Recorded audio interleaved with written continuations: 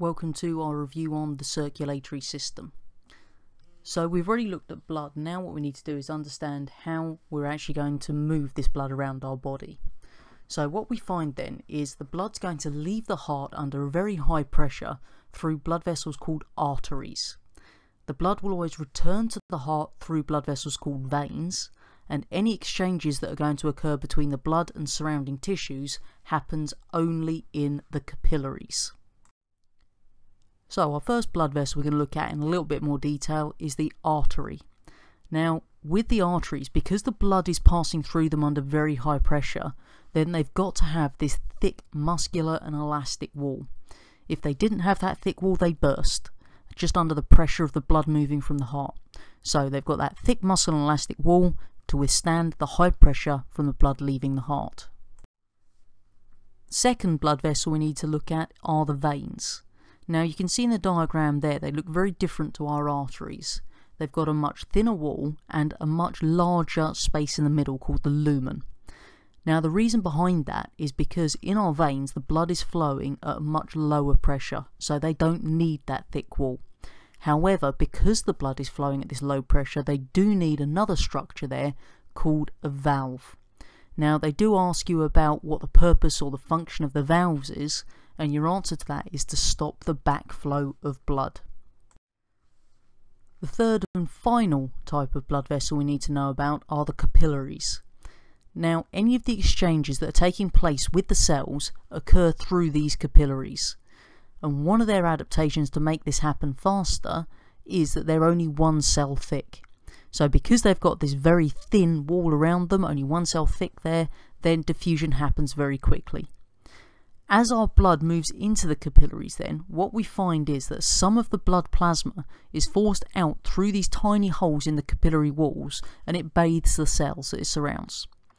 Now they're going to have the exchanges taking place at this point. They'll be picking up carbon dioxide, releasing oxygen and so forth, and then that blood plasma passes back into the capillary, and the whole reason it can do this is because the capillary walls are permeable. Carrying on looking at our capillaries then, we need to remember that we've got very important substances crossing from our blood plasma to the cells for respiration here. And the two we've got to remember first of all are glucose and oxygen for that purpose. In addition to that though, we'll also have amino acids passing into the cells so that the cells can use those amino acids to make new proteins. And from the respiring cells into the plasma, we will have our carbon dioxide and any lactic acid passing.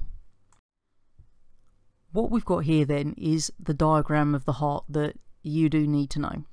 So the best thing you can actually do here is to print out a copy of this and then stick little post-it notes or little flaps over each of the actual phrases related to the parts of the heart.